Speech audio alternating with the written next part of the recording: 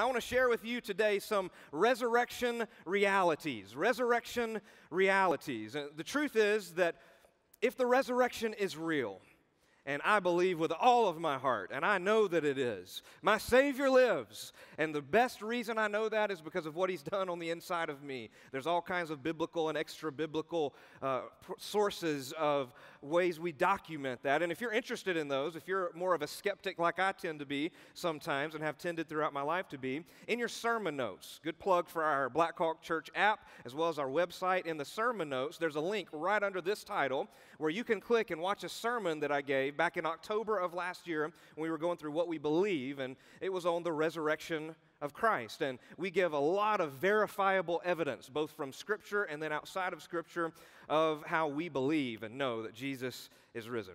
But here's the premise of today's message, that if the resurrection is real, then there are some inescapable realities that I am faced with. I'm faced with eternity. I'm faced with sin. But even more, I'm faced as we look at Jesus today in John 20. If you have your Bibles, meet me there. Devices, wherever you're at, we'll have it on the screen for you as well. In John 20, we're met with the reality of who God is, of His character, of His attributes, of who God truly is at the core. And I'm so thankful to know a God. And one of those realities that we've got to begin with today is the reality of how God sees death and how God sees resurrection.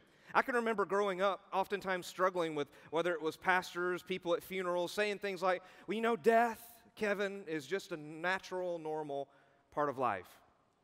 And I struggled with that. As I thought about, well, if God really loves us, then why would He let death be such a horrible part of this life? And the more I've come to know Jesus, the more I've followed Jesus, the more I realize to us, in our earthly sense, we see death as natural and resurrection as unnatural, right? Not if you agree. If someone walked out of the nearest grave and came in here, you would think that's pretty unnatural, a little creepy even, right? It feels so unnatural. But what I've learned about God is that He never intended for death to be a part of His plan to begin with. So to God, death is unnatural and resurrection is natural. God is a God of life. He creates life. He gives life. And even though sin has marred creation and we temporarily deal with death, I am so thankful that my sins, past, present, and future, were dealt with and nailed to the cross. My debt was canceled because of the price that Jesus paid fully, freely, and forever.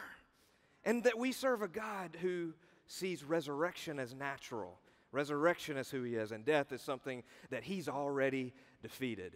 Did you know death is already defeated? He's already won the battle. We live in the temporary feelings of that today, but He has won that victory. Because with Jesus, the resurrection of Jesus, write this down, here's what it is. It's the death of death.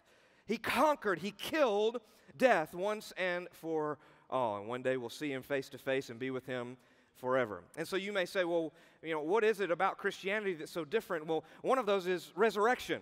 Two distinctives of Christianity, I have to say. Number one is resurrection. There are millions and millions of people who go and visit the founder of various religions. They visit their tomb.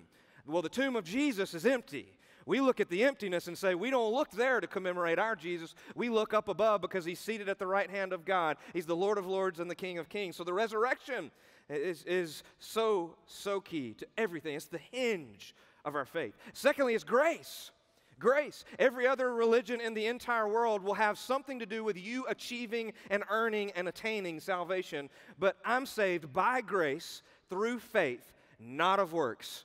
That means I can't be good enough, but that Jesus, because He conquered death after being the perfect sacrifice for me, living the sinless life I could never live, He resurrected, rose from the dead, and He gives me undeserved grace. I get His mercy, which means I don't get what I do deserve. You ever given that out as parents? You ever had that given out? But I also get His grace, which is getting everything I don't deserve.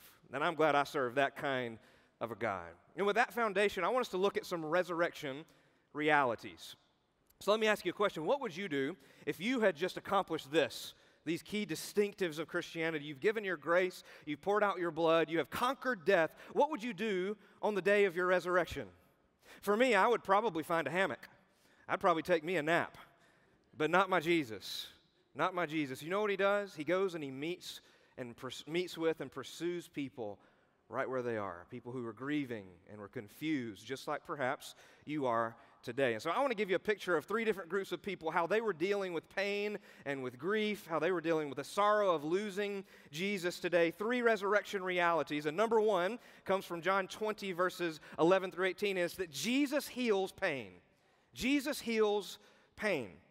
John chapter 20, the first 10 verses, if you want a devotion for your week this week, I'm skipping to verse 11 here, but it's when Mary Magdalene and the disciples, they were at the tomb and they had seen that the grave clothes, the linens, some 100+ pounds of spices and linens that would be wrapped around him, they were caved in and he was not there. They had discovered that the disciples have just gone home, but in that passage, I dare you to find there's 3 times. John wrote this gospel, the Gospel of John. He speaks of himself in the third person, says, the one whom Jesus loved, the disciple whom Jesus loved, or in this case, the other disciple. And I love the humanity and even the humor that we find in Scripture. And so I dare you to find these 3 things, John chapter 20, verses 1 through 10, where he says 3 different ways. The disciple whom Jesus loved outran Peter to the tomb. The other disciple who got to the tomb first, he wanted all of his readers to know that he got there first, that he won the foot race. But after that foot race, the disciples have gone back home. But Mary Magdalene, her last name is not Magdalene, just so you know. She's from Magdala, but we know her as Mary Magdalene. Think about who she is. She has watched Jesus cast 7 demons out of her. He has brought healing and transformation and love into her life like nothing and no one has ever done before. But now they don't see him in the tomb, but they're being accused of stealing the body. They wonder, did he really raise from the dead? Is that really what he meant, or did he mean something different? Can I really believe this? Are they going to arrest me? They just murdered him. Are they going to murder me too? Can you imagine what was going through their minds? She had a lot of pain. She was grieving, and we all grieve in different ways. So let's see how Mary grieved. She was at the tomb. Verse 11, we'll read through verse 18. I ask you again, are you ready for the word, Blackhawk? It's going to change you. Are you ready for it? Verse 11, but Mary stood weeping outside the tomb, and as she wept, she stooped to look into the tomb. And she saw 2 angels in white sitting where the body of Jesus had lain, one at the head and one at the feet. They said to her, "Woman, why are you weeping?" She said to them, "They have taken away my Lord, and I do not know where they have laid him." Having said this, she turned around and saw Jesus standing, but she did not know that it was Jesus. Jesus said to her, "Woman, why are you weeping? Whom are you seeking?" Supposing him to be the gardener, we missed that one a little, didn't we? She said to him, "Sir, if you have carried him away, tell me where you have laid him, and I will take him away." I will come back to that in a minute. Verse 16, Jesus said to her, "Mary." Love this part. "Mary." She turned and said to him in Aramaic, "Rabboni," which means teacher. Verse 17, Jesus said to her, "Do not cling to me, for I have not yet ascended to the Father, but go to my brothers," this is to the disciples, those who had gone home, "and say to them, I am ascending to my Father," don't miss this, "to my Father and your Father, to my God and your God." You see, Jesus had made a way for us to all be family. We're all one in Jesus' name. Verse 18, Mary Magdalene went and announced to the disciples, "I have seen the Lord." Let's say that together because that's what we're here to declare today. I have seen the Lord. And that he had said these things to her. Jesus heals pain. And what we see the story starting with in verse 11 is weeping, is grieving. And what I've learned about Jewish culture, both today, but especially back in Mary's time, is that grieving, I've been a part of a lot of funerals here, and we tend in our westernized culture to repress our grief. We kind of bottle it up. And if you can know what I'm talking about, because that's how you are maybe as a person. You're going to be able to relate to all these different people. We tend to repress grief, but they would express grief very openly. They would stop all work. They would stop everything that they're doing, and that's what Mary's doing. But don't miss the concept that she teaches us about. The disciples, they had all gone home, and even though she was feeling pain and bewilderment and confusion, here's what she does. She just sits still and waits on Jesus to show up. That's a pretty good word for us if you're going through a time of pain and bewilderment, is be still in the presence of God and wait and watch for Jesus to show up. But seek him. but look for him. And that's exactly what she was doing. She was confused, didn't know if it was a body, didn't know if he was going to walk in. And then we see that Jesus did just that. And she finds these two angels, these two dressed in white. Typically you dress in black. Grieving was a serious thing and you dress in black, but she sees them in white and they're sitting at the head and the feet of Jesus. And they say, "Why are you weeping? What's the problem?" And you would think, my sarcastic giftedness that I have, I'd say, "What does it look like I'm doing?" Right? But she just is in awe of what she's seeing. She's confused, and they meet her there. And I love what happens next when Jesus shows up. Did you know that this is the first time that Jesus presented himself to anyone after the resurrection? And it was to Mary Magdalene, to a female. Let me pause and tell you, today we don't look at things quite the same as they did back then, but in this day and time, listen, if you were going to try to create a believable narrative that Jesus raised from the dead, like let's just say it's not true for a minute, that the disciples stole his body, I want you to know the last thing you would do is record the revealing of Jesus as first happening to a female. Why? Because females during this time, women's testimonies would not be upheld in court. Women's testimonies would not be believed even among people in the general day and time. And so this is such verifiable evidence that the resurrection is real, even in and of itself. I'm not going to preach that sermon. I told you I already preached it. That's for a different day. You can go and listen to it. But wow, what a picture of how the facts are just recorded. Jesus first revealed himself to a woman. Verse 18, Mary Magdalene became the first reporter of the reality of the resurrection to the disciples and to the rest of the world, that she had seen Jesus. I love that picture, but don't miss what happens. He asked her a question. She thought he was the gardener. Kind of missed that. You say, how do you miss that? I don't know. I wasn't there. But what I do know is that Jesus did one simple thing that changed everything. He called Mary by name. He said, "Mary, Mary." And when he called her by name, she uses this term, Rabboni. And rabbi would be more of a formal teacher kind of term, but this means more like my teacher. It's a personalized version. My teacher, my Jesus. She knew who he was. And Jesus started a healing process of the pains that she went through because he showed up in the most unconventional of ways. Aren't you glad Jesus shows up even though it may be in unconventional ways? Well, are you looking for him? Are you looking for his healing? Pursue him. He will pursue you. He's already there. He loves you and cares for you so much. Jesus heals pain. Let's go to the second group here. And the second thing that we see, the next resurrection reality, is that Jesus cuts through fear. Jesus cuts through fear. Now, the disciples, as Mary goes back and tells them, this is the next group, these are the disciples, so they dealt with their grief in a different way. They kind of had a group therapy time. This is the Feast of the Unleavened Bread. They're probably having some semblance of church, kind of their small group. This is their life group time. If you don't have a life group, you need one. And they were already demonstrating this life group thing, and they grieved and worked through their pain and their fear by getting together in a room, but they were behind a locked door, and Jesus cut through their fear, literally, spiritually, emotionally, mentally, and in every way possible. Let's look at verses 19 through 23 as they're afraid. Now, you got to understand now, they're afraid of the Jews because their leader has just been murdered, brutally murdered.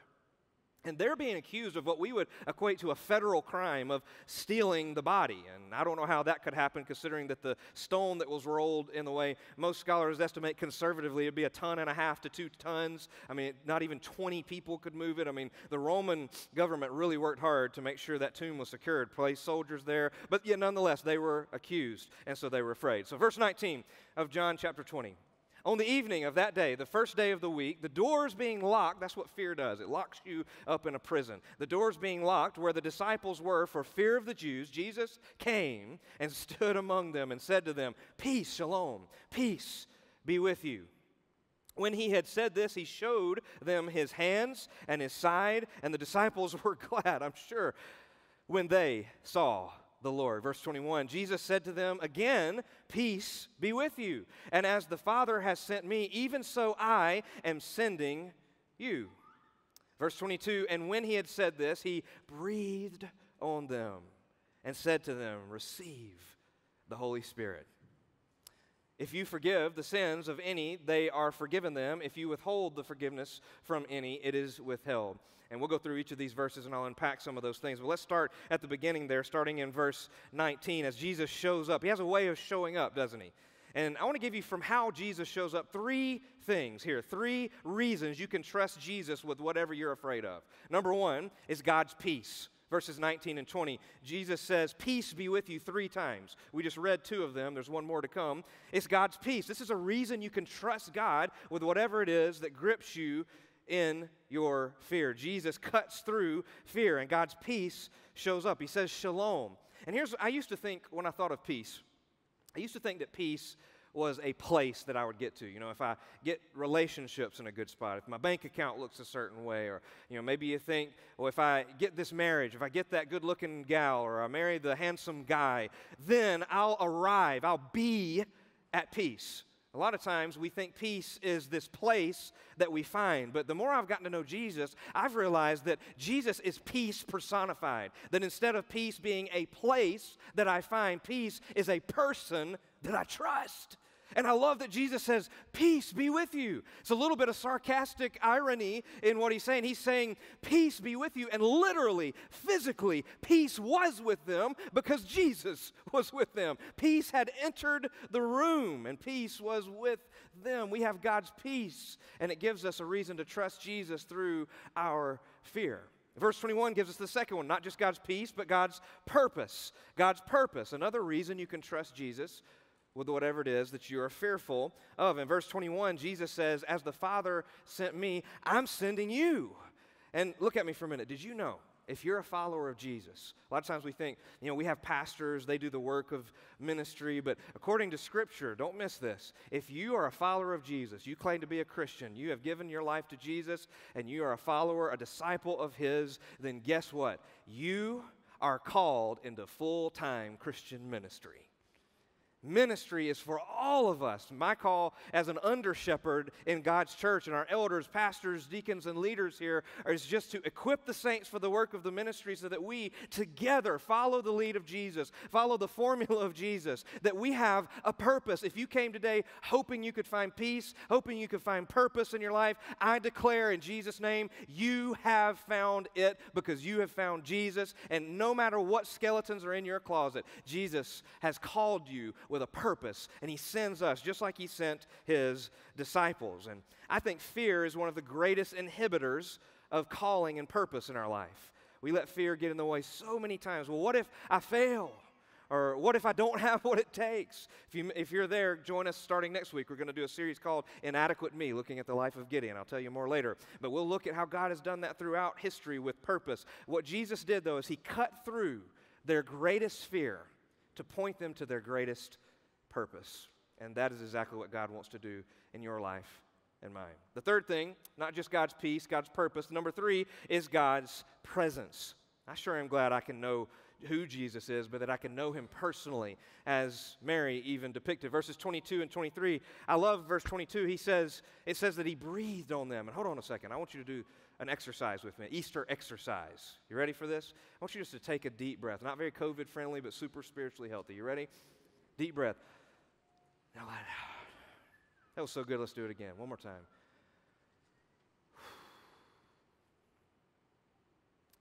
God wants you today to rest in the reality of the resurrection. Some of you have come, some of you are watching, and you haven't rested in a long, long time. I love that it says Jesus breathed on them. And then He says, receive the Holy Spirit. And that is the presence of God that indwells us. His presence goes with us, goes before us, and is inside of us. That's why church is not about a building anymore. It's about a body that goes out. Raise your hand if you're the church. We do this exercise often. If you're a believer, you're the church. It's not these buildings. We gather in buildings, but we are the church. And I can imagine that Jesus didn't say, receive the Holy Spirit loud, like, receive the Holy Spirit. No, I believe that as He breathed on them, He let them know that He was close, that He was near. And He said, receive the Holy Spirit. Presence of Almighty God. How do I know this? He had already told the disciples before this. John chapter 16 and verse 7, Jesus said this to the disciples. Nevertheless, I tell you the truth. It is to your advantage that I go away. They were like, no, don't leave us. And He said, no, it's good that I do, that I go away. For if I do not go away, the Helper will not come to you. But if I go, I will send Him to you. And then we come to verse 23, and it's the power of God's forgiveness. And I thank God for this verse when it comes to his presence, that he showed up when I needed him the most and gave us forgiveness. Verse 23 trips a lot of people up because it's like, well, it says that we forgive sins, right? And if you withhold forgiveness, then it's going to be withheld. I thought only God could forgive sins. Absolutely, that's true throughout Scripture. You got to read into the context of the purpose and the presence of God, what we see God doing. And don't miss this. This is so beautiful that Jesus has given them a purpose. He said, as the Father sent me, I'm sending you. And he's saying that the forgiveness of sins, I've won the battle. I'm the authority on forgiving sins. He had been beaten and crucified for saying that very thing and demonstrating that very thing. Now he's saying, now I send you. You get to be agents. You get to be ambassadors of that forgiveness. And as my church, I am building my church, Jesus would say and had said. And even the gates of hell will not prevail against it. He says, now go. 1 Peter chapter 4 calls us stewards. A steward is a manager of something that doesn't belong to me. A steward of God's grace. Now we get to go out and be agents and ambassadors of the grace and the forgiveness and the love of God in verse 23. But some of you don't believe that. Some of you don't think you could be forgiven. So this is my Easter illustration for you. And if you got a piece of paper, an extra one, you can grab it. If you're at home watching on a screen, grab you one. You can participate in this with me if you'd like. But you can also just remember what it looks like. This is you, and this is your sin. You were pretty clean until sin entered the world. And how many of you had to really work hard to learn how to sin? Yeah, exactly. Right. And this happened. Sin came in, and we know that we all fall short of the glory of God. The wages of sin is death, and it just crumbles us up. I'm just going to squeeze it. Where's Coach Davidson when you need him? Way to go, boys, by the way, winning state championship. Yeah? Blackhawk Braves, got to get my plug in, but as great as that victory was, the one I'm about to describe is going to blow you away even more. You ready? This is your sin, and you're ripped. Little pieces have fallen off everywhere. You feel like this is you sometimes. Everywhere you go, you're just breaking apart. Some of you say, yeah, I feel like my body's doing that because I'm so old now, but your sin does that in your life, and you're falling apart, you're broken, you're ripped along the edges, and this is what you see when you look in the mirror. And then Satan comes along, and he just constantly leads you to live in shame and condemnation. He doesn't miss like I do, though, sometimes, does he? He hits right home. And I'm glad that I know here there is therefore now no condemnation for those who are in Christ Jesus. I know this, but sometimes I don't live this here. And he's stomping you, and he's twisting, and he's spitting on your life, and all you see is condemnation. And then when you fold yourself out, when you pick yourself up, what you see is a massive mess in need of Jesus. Can I get an amen if this looks like you sometimes? But here's what Jesus does. I picked a red book to represent the blood of Jesus because when he paid that price for our sin, he was the Word. Let this represent Jesus and the Word of God. John tells us that the Word became flesh and dwelt among us. God became a man. Why? To die and cancel our debt. The wages of sin is death. And Jesus did in 3 days what we couldn't even begin to do in an eternity in hell. Jesus conquered death. The Word became flesh and dwelt among us. And so this is Jesus, and here you are. And the beauty of the cross, the beauty of the resurrection, and a reality we've got to get hold of is Ephesians chapter 1 that tells us we are dead in our trespasses and sin. Also uses this phrase, in Christ. In Christ, some 10 times, I think, even in the chapter. And he places us inside of him. And he closes the book. Some of you thought this was the book of your sin, didn't you? But no, it's the Word that encompasses all of it. And when you look right now, you can't even tell it's there. We're in Christ. Because of Jesus, because of his shed blood, because of the reality of the resurrection, we can become children of God. We are in Christ. He has accepted us. He has enveloped us. He has covered our sin. He has adopted us as his kids because we are in Christ. Not because we could do it, but because he already did. He has made us in Christ. And I love that when I look, I can see just a little crease. I can't see the sin, but I'm reminded of who I used to be.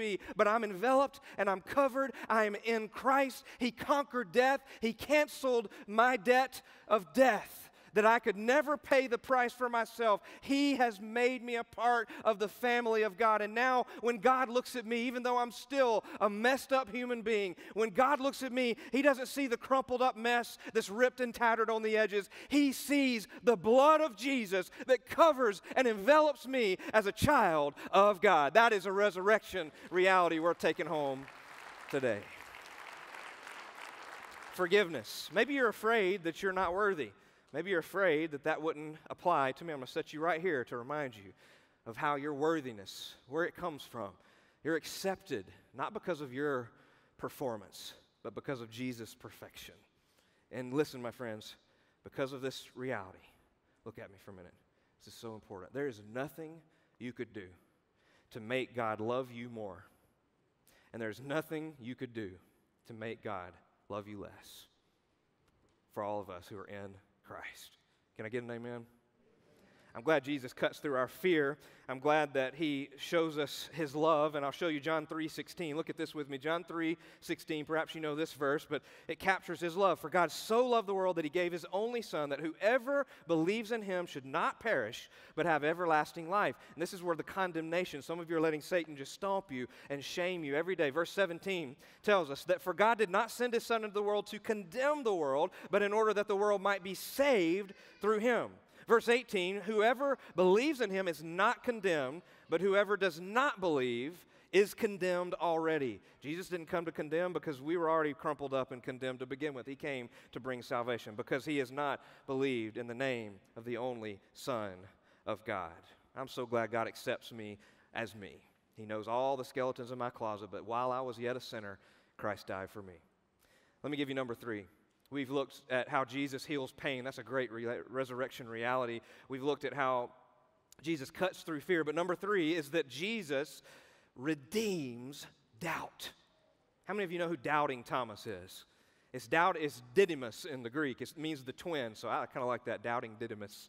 It's a pretty cool name. It's just fun, right? But he redeems doubt. He takes something that is bad and turns it into something that is good. And we see that in Thomas's story. And so Thomas was one of the disciples, and in verses 24 through 29, we see his story. Perhaps you can relate. Verse 24 of John chapter 20. Now Thomas, one of the 12, called the twin, was not with them when Jesus came. So the other disciples told him, "We have seen the Lord." But here's what Thomas had to say. But he said to them, "Unless," I wonder what's your unless today? Just a food for thought. Thomas said, "Unless I see in his hands the mark of the nails, and place my finger into the mark of the nails, and place my hand into his side." This is a big statement. "I will never believe." This verse is the skeptic's verse. How many of you are that person? You're the one that always says, "Prove it. Show me the proof, the verifiable evidence." How many of you are raising that little person right now? Our kids are asking a lot of tough questions, and one of the most recent ones, they said, "Dad, tell me how do you know that God has always been? Like before the world, how do we know, what did God do?" And here's the qualifier. They said, "And don't say he just always was." Yeah, good question. Prove it. Prove it to me. And Thomas is just that. Let's go to the next verse. 8 days later. I love that. How many of you are waiting on God to show up? And God always seems late. Jesus' timing, though, is not their timing. 8 days later, he waited until they were gathered again. That's a long time to live in this. But I'm thankful that even when he delays, by my definitions, he's not denying me from truth. He's not denying me from who he is, and he proves that here. 8 days later, his disciples were inside again, and Thomas was with them. He wasn't going to miss church this time. Although the doors, again, were locked, Jesus came and stood among them and said, "Peace be with you," for the third time. Then he said to Thomas, "Put your finger here and see my hands. Put out your hand and place it in my side. And do not disbelieve, but believe." Verse 28, Thomas answered. I love his answer. He says, "My Lord and my God." The Bible doesn't say if he actually touched him. I'm imagining maybe he probably did. Maybe he didn't even feel he needed to. But all we know is that he said, "My Lord and my God." And this Thomas, who we know as Doubting Thomas, there's debate on where he ended his life. Some think in modern-day Iran. Some think in modern-day India. Probably in India would make sense as we look at the course of his life and history. But he died a martyr.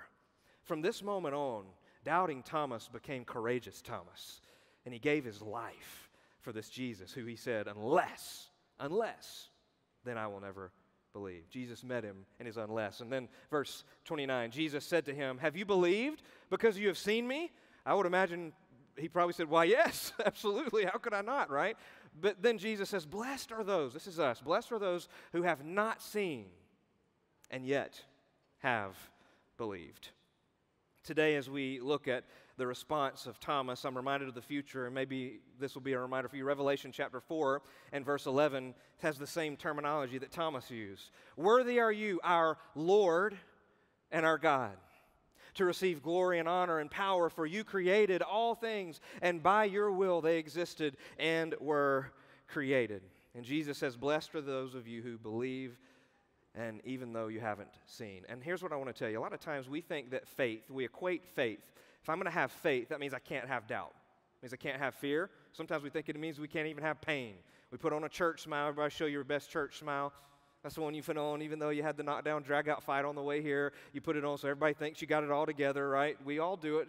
We think we can't have realities like that in our life, and we certainly can't have doubt. And we think faith is predicated on disappearing doubt.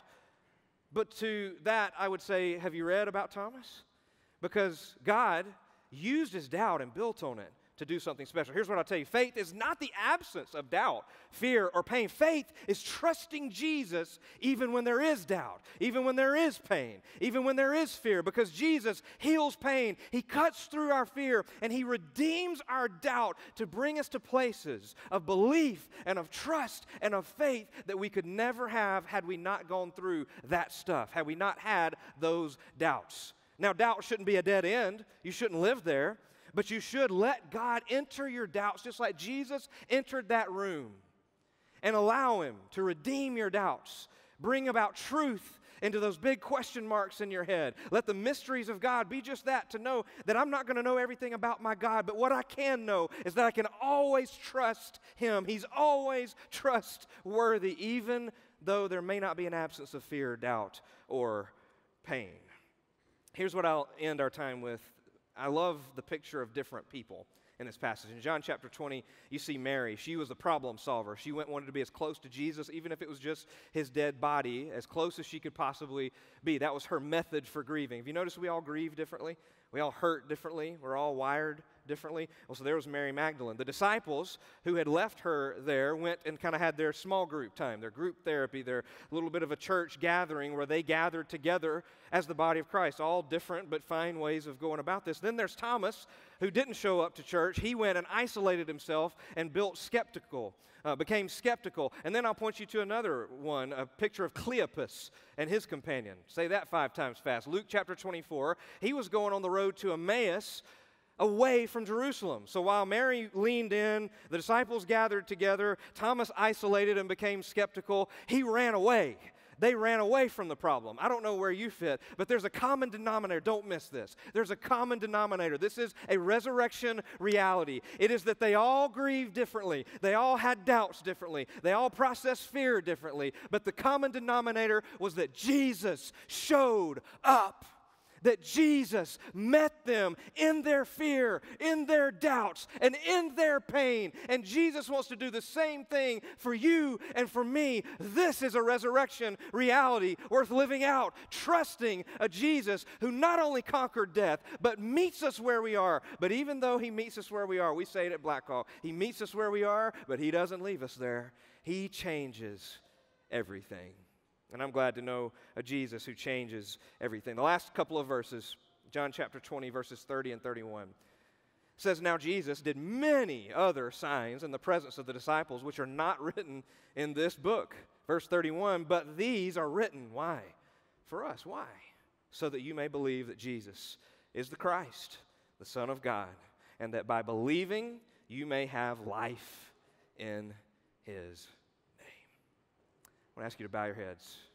Ponder, what does that mean? For you to be in Christ, to be enveloped in the Word who became flesh, who took on your sin, nailed it to the cross, and conquered the grave. If you're a believer today, what does it mean to know the resurrection realities that Jesus heals your pain, cuts through your fear, and even meets you in and redeems your doubts for his glory? How can you bring that to the table today? How can you trust Jesus in a new way today? For some of you here, you're here today and God has brought you here just for this sole purpose, that you would hear the gospel. You've been trying to live your life your way. You've been trying to achieve salvation on your own merit, on your own good works, or on the backs of the faith of those who have gone before you. But today the gospel is very clear that Jesus lived the sinless life you could never live. Jesus died to pay a price for your sin that you could never pay.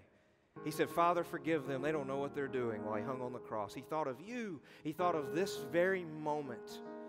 And he rose from the dead to conquer death, hell, and the grave. And because he lives, I don't just get to face tomorrow. I get to have eternal life today and be a child of God. And for some of you, the Holy Spirit is just drawing your heart right now. Whether in the room, sitting somewhere, watching on a screen, you just know the Spirit is moving. You don't need a prayer to save you. It's your heart to save you. Some of you need to nail that down. You've been questioning it, pondering it, meaning to get to it. Nothing is more important than this decision of what are you going to do with Jesus? It's the greatest resurrection question of all time. Will you trust him? I'm going to lead you in a prayer today if you need some help, but let this just be from your heart to God. Just say, Lord Jesus, I need you to save me. I believe you died on the cross for my sin, paying my debt. I believe you rose again, that you're alive today. I ask you to save me and forgive me. I give you me, all of me. I trust in you and nothing else to save me. If that's you today, as believers are praying what it means to be in Christ, would you pray and cry that out to the Lord in your own words? Give your heart to him in this moment. Don't wait another second.